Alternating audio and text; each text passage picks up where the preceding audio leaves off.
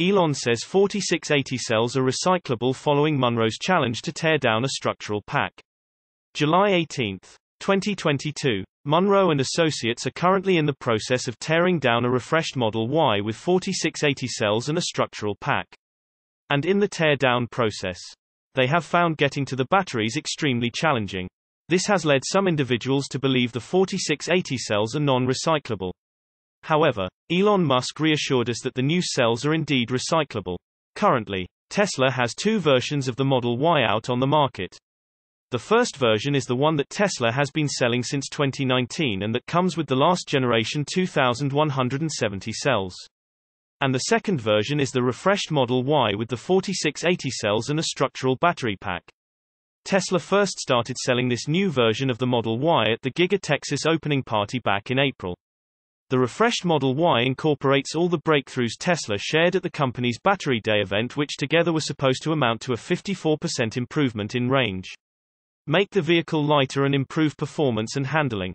However, the Model Y AWD, Tesla's name for the 4680 Model Y, only has a 279-mile EPA range, 5 seconds 0 to 60 time, and a starting price of $61,999. This has caused a lot of confusion amongst the Tesla community.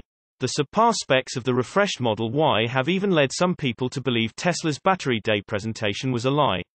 However, soon after the release of the Model Y AWD, Tesla sent out a letter to employees explaining why the refreshed Model Y, despite coming with the 4680 cells and a structural pack, has lower range and performance numbers than the Model Y long range with the last generation 2170 cells and non-structural battery pack. According to Tesla, the main reason for lower specs is that the Model Y AWD is fitted with a smaller battery pack.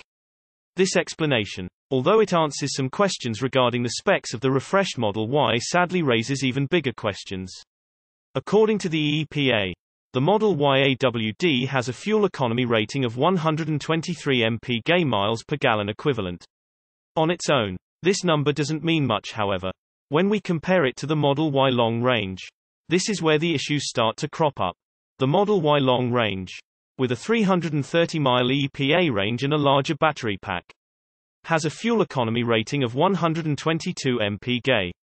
This is practically equivalent to that of the refreshed Model Y, which has a smaller battery pack and a new cell and architecture that were supposed to make the weight of the vehicle even less.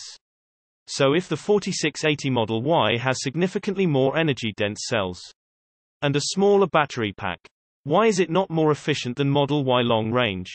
Currently, this is the question going through the minds of Tesla watchers. And lucky for us, we won't have to wait long to get the answers to this question, as Munro and Associates, the engineering firm headed by Sandy Munro, has begun the first teardown of a 4680 Model Y with a structural pack.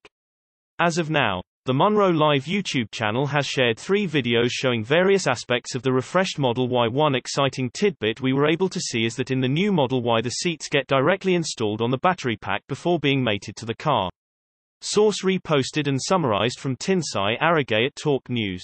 My take: Elon's 4680s are being software constrained right now to avoid the Osborne effect.